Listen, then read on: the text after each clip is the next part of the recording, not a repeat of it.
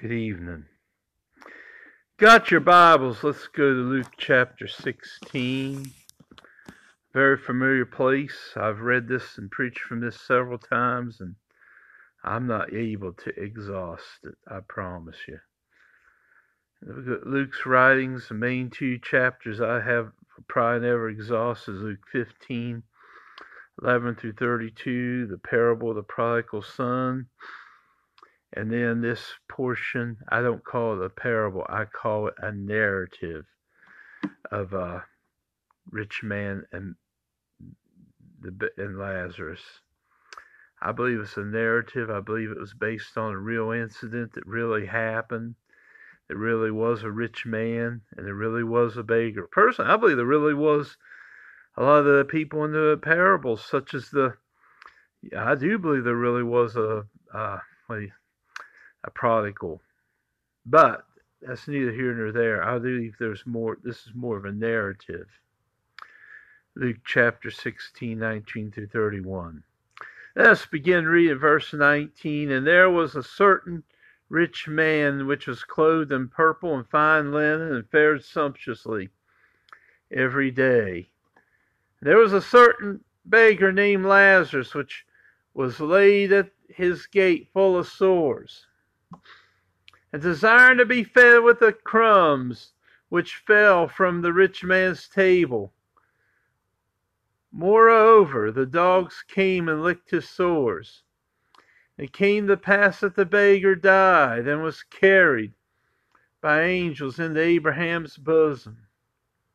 And the rich man died, was buried. And in hell he lifted up his eyes, being in torments, and seeth a Lazarus afar off. See Abraham far off and Lazarus in his bosom.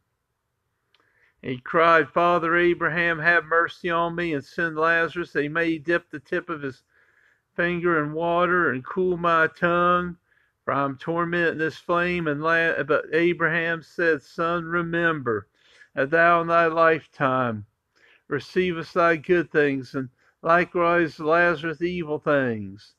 But now he is comforted, and thou art tormented. Beside us, there's us and you, there is a great gulf fixed, so that they which would pass from hence to you cannot, neither one can pass to us, and would come from thence. Then he said, I pray thee, therefore, Father, thou wouldest send him to my father's house. For I have 5 brethren, that he may testify unto them, lest they come into this place of torment. Pardon me, I flipped the extra chapter. Abraham saith unto him, They have Moses and the prophets, let them hear them. He said, Nay, Father Abraham, if one went unto them from the dead, they will repent. He said unto them, They hear not Moses and the prophets, neither will they be persuaded, though one rose from the dead. Let's pray. Heavenly Father, I thank you, Father, for this night. I thank you, Father, for this time I could preach your word. I ask you to anoint my lips of clay, anoint those who hear me. In Jesus' name, amen. The story of 2 beggars. Years ago, there was a man by the name of Horatio Alger, Jr., born January 13th, 1832, died July 18th, 1899. He was a writer. He was best known for his many young adult novels about impoverished boys and their rise from humble background to lives of middle-class security and comfort through hard work and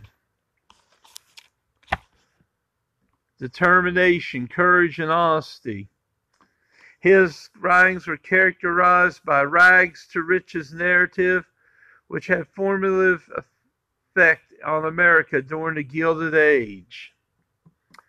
You know, There was a time I believe you could really have left a poor boy from a farm, from a poverty-stricken place, and could have rose up. I know it's a lot harder now. I'm not saying it can't happen, but I don't think it's as likely to. But I'll never say it can't happen. But you know, as much as there's a lot of rags to riches, how many Hollywood performers came from bad backgrounds and worked their way up?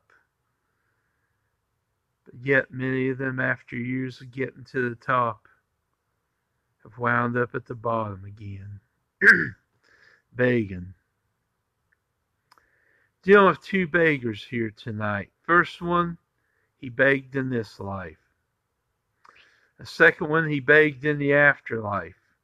The one is a rag to riches story. The other one is riches to an absolute desolation story. I'm telling you tonight, I had rather be a rags to riches than from riches to absolute desolation. That's what we find here tonight. Two beggars. One in this life and the next in the next life. Amen.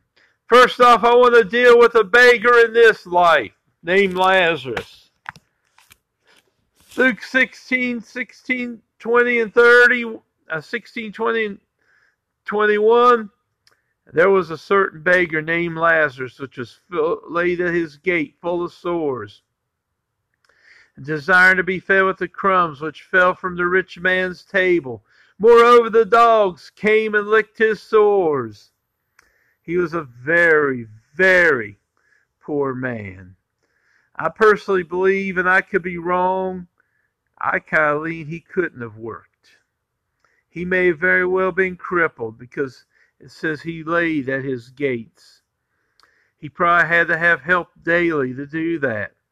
He was a beggar, a very poor man, a man that didn't have much. I almost picture him a man with just rags for clothes.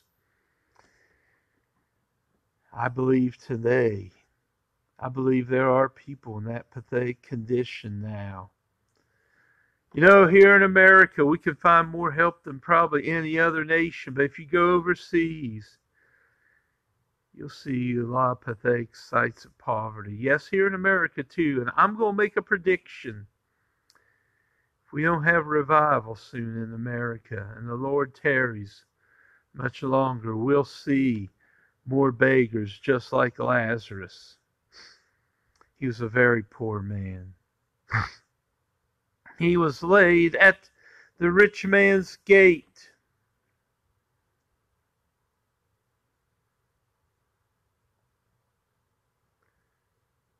He could have easily have walked, but I don't know. That expression implies someone had to put him there. I believe Lazarus was a man who was probably crippled or paralyzed. He was full of sores. I kind of believe if he was a leper, he would not have been laid at that gate. He would have probably been put in a leper colony. I don't know what type of sores he really had, whether they were bed sores or whatever type of sores. His body was full of sores. He was a very sickly man, a man of bad health. You know, it's sad how many people have worked hard for years and have wound up in as bad shape, if not worse than Lazarus, full of sores and sickly and not able to work. And here they are, crippled, and some of them one time did work hard. Perhaps they didn't do anything at all, just work hard, and just their body broke down for some reason. Or it could be because they worked so hard, their body did break down. You know, people often will spend years wrecking their health to get their wealth. And then whenever they get their wealth, then they spend the rest of their life wrecking their wealth to get their health back. It happens so much. Men working so long, hard hours, and finally their health is broken.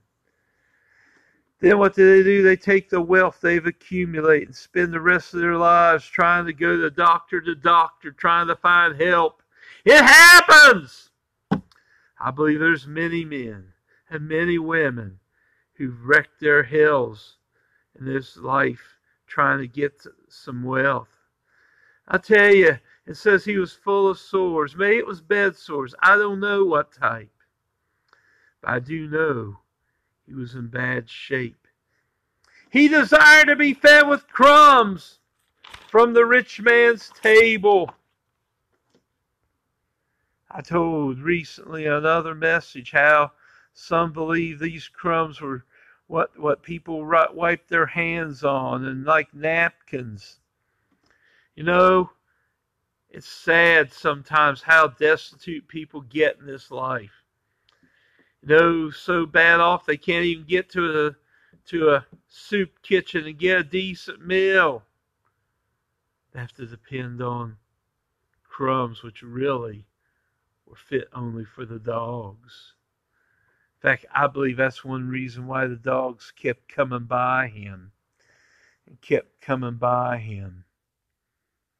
Because the next thing he says, and the dogs came and licked his sores. I believe he was lived at the mercy of the dogs. I know there's some different schools of thought on what it was about. Some felt he was terrorized by dogs. Others feel that was the only source of comfort he had from his sores. I'm not saying yea or nay. It is very possible. But regardless, his life was a life which, would not be called a success story. However, there are some things we can say about him that's good. He knew God. His name means assist from God, or God's my help.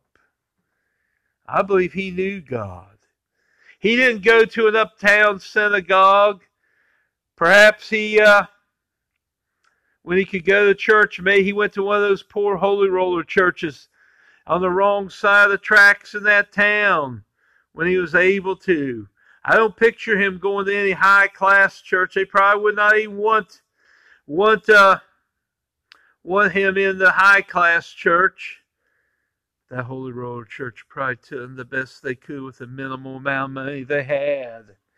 If you know God tonight, regardless whether you're a rich man, a poor man, or a beggar, you know what? You can have peace. I believe in spite of his personal surroundings, I believe his life was better than that of the other man. Oh, how can you say it? Because I believe he had peace in his heart. And even though Lazarus begged, I believe there was another way he begged during those days. Because he knew God. He probably saw that rich man come home from some business deals, miserable. And Lazarus turned to him and, "Sir, I know I don't have much to offer you, but I know God who could help you." Maybe that's why he just kept feeding him the crumbs. Because his heart wasn't right with God. He had probably to keep up his social class, but he didn't want to, because if he had kicked him out, people would probably run him off from the synagogue. But because he kept feeding them, they thought, well, he is a good man. But in reality, he was just probably just tolerating him. The rich man in this life was a success story by most people's standards. He was rich. He clothed in purple and fine linen and fared sumptuously every day. I believe he had a lot of material goods. I believe he had a nice home. Who knows, he may have had maids and servants. I don't know if he had a farm or not, but I believe he was a very well-to-do man. And people probably looked up to him in that day and age. Only to find out what the Bible really says, what the Bible says. 1 Timothy chapter 6, verse 9. But they that will be rich fall into temptation and a snare, unto many foolish and hurtful lusts, which drown men in destruction and perdition. Though he probably had a lot of money, he was not the most happy person. He fell into temptation. His life was a snare. He fell into many hurtful and foolish lusts. He had clothes of fine linen and purple, nicest clothes. He had food. He fared sumptuously every day. I believe he wined and dined. Who knows? He probably had manservants and maidservants who worked for him, and he probably paid them pretty good. Maybe not riches, but enough to survive on. Probably a lot better than Lazarus. I believe he had the best of everything in this life. But he was missing, because though he had the best of everything in this life, he didn't have the best he could have in life. The best you can have in life is knowing Jesus as your Savior, having your sins forgiven and under the blood, and following Him. Personally, I believe he was really right with God. He would have done more to help that poor beggar. I believe he would have done what he could to help him, but because he was such an evil man, he decided just to feed him the crumbs. But he had an appointment that we all have, and we all will face, barring the second coming of Christ. It comes the day, according to Hebrews chapter 9, verse 27. As it is appointed unto men once to die, after this the judgment. David, before he died, said, I go the way of all the earth. 1 Kings 2:2. I believe that came that day when he had that appointment. I don't know how young he was. I don't know how old he was. But that appointment came. What does it say? And it came to pass that the beggar died and was carried by angels into Abraham's bosom. The rich man also died and was buried. I like that. I heard a sermon years ago, carried or buried. A young man, Brother Chad Everett, preached it, in fact. You know what happened? That poor man was carried by the angels. But the rich man was buried. I'm sure that rich man had a lavish funeral. Probably diplomats from all over the kingdom, maybe even other countries, came by and paid him honor. Probably the high priest of the synagogue of that day and age got up and spent time boasting on him, saying he was a good man. He gave to charity. He helped the poor. He gave plenty to our synagogues. He done what he could to help his fellow man. I believe he was married. I believe his wife about that time was tempted to do what one lady I heard did when the preacher got and started telling how great her husband was. She got up in the middle of the funeral, walked up to the casket and looked in.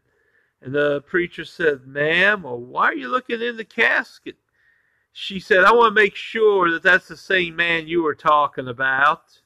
I believe that this man probably, if he had a wife, she probably was kind of curious. Who knows? The way he wined and dined, he may have even had a few girlfriends along the side. We don't know. But I believe this. I believe he probably had the best of everything. And when he died, he probably had one of the most glorious funerals in that country. But you know what happened? That beggar was carried. He went to Abraham's bosom. Now, I believe Abraham's bosom is what was called paradise, Luke 23:43. And Jesus said unto him, Verily I say unto thee, they shall be with me in paradise. I know there's different schools of thought about the difference between heaven and paradise. I believe there is a difference.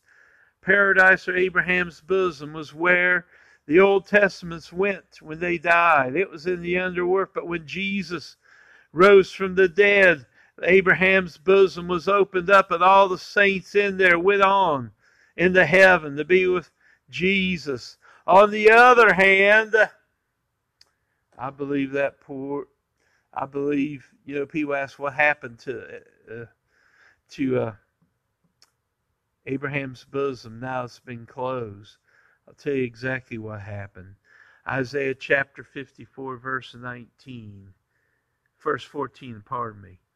And hell hath enlarged herself. I believe that's where I believe now it's been taken over by hell. I believe there's many people there now, just like the rich man.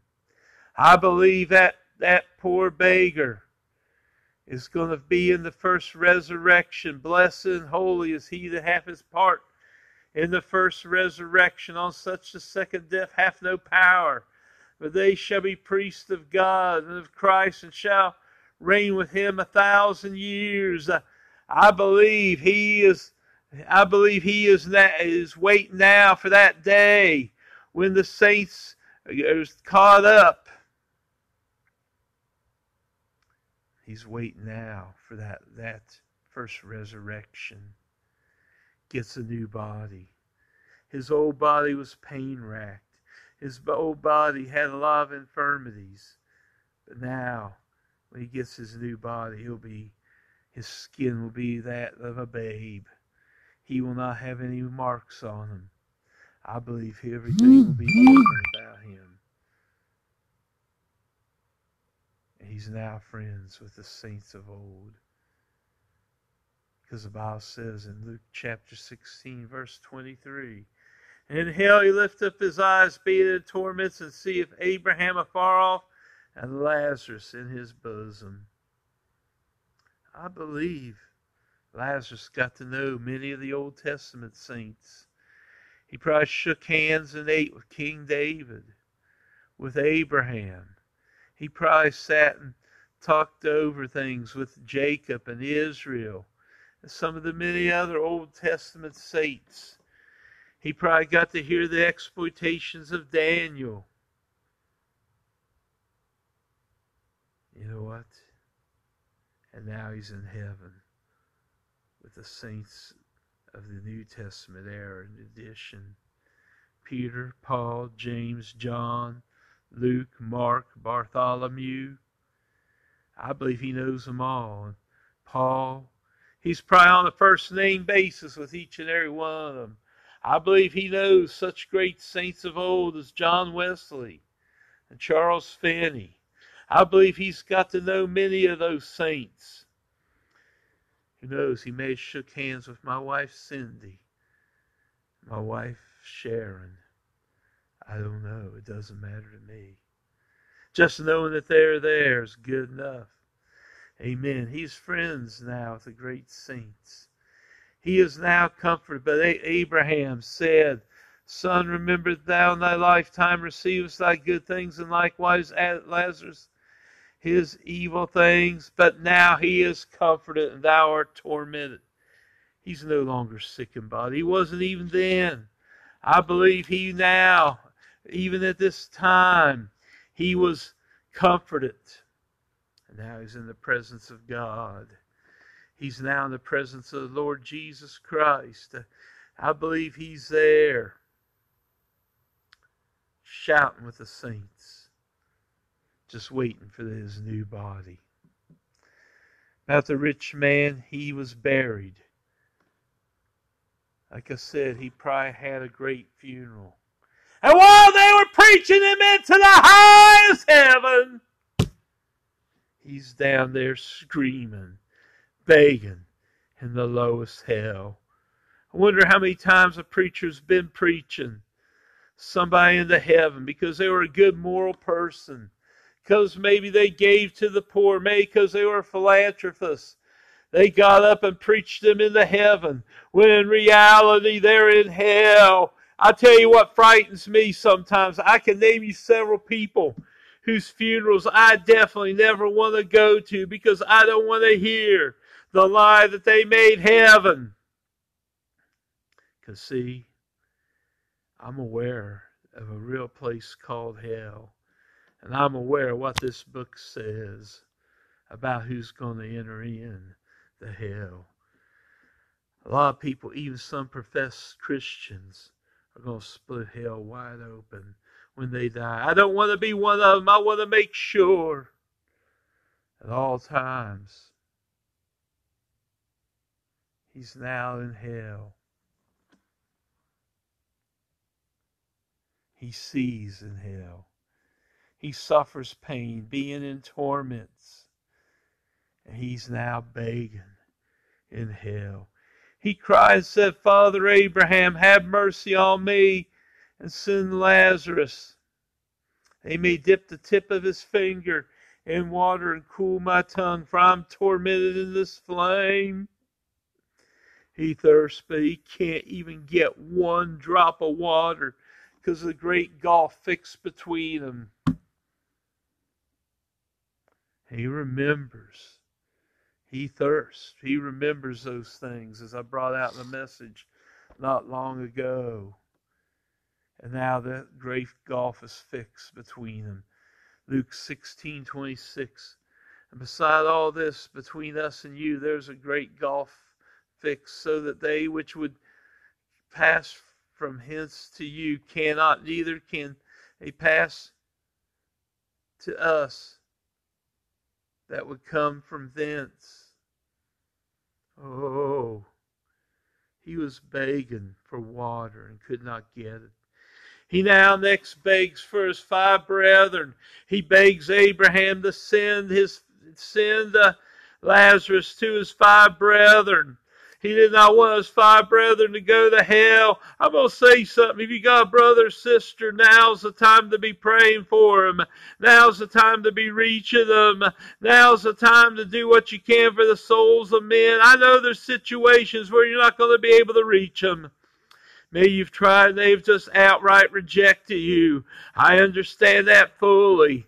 Maybe you've tried, but like I said, they don't want anything to do with you now.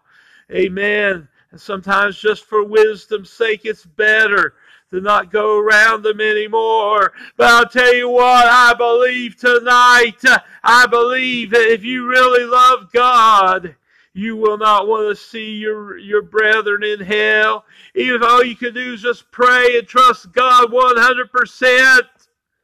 That's all you can do sometimes. I would never tell you to go into an abusive situation. I fully understand that.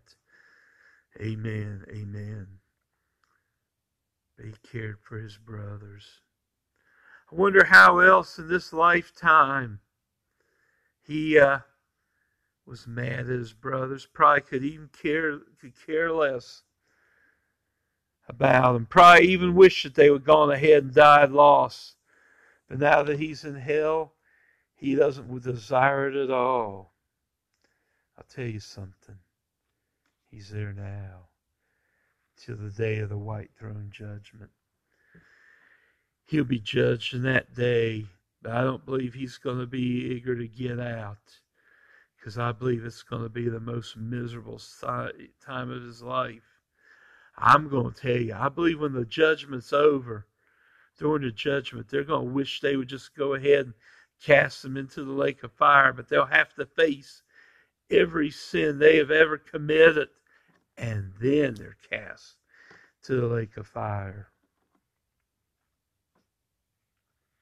Now, should we not want any of our brethren in hell? We should desire not to go there ourselves. How can I avoid hell? It's simple. By faith, recognize that you're a sinner. The Bible says all have sinned and come short of the glory of God. That includes every one of us. There's none of us here who could say that their works has made them ready.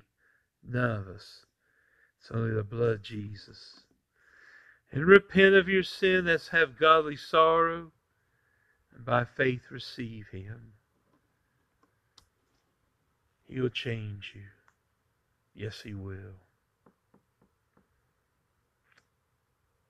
There's a real place called hell. I want to challenge you. Please don't go there. Lazarus was a poor, miserable man in this life, but now he's a success story. The rich man was probably a very well-to-do success story in this life, but now he's in hell. Where do you want to be? Tonight, if you don't know Jesus, now's the time to receive Him. Why not repent and by faith receive the risen Savior today? God bless you.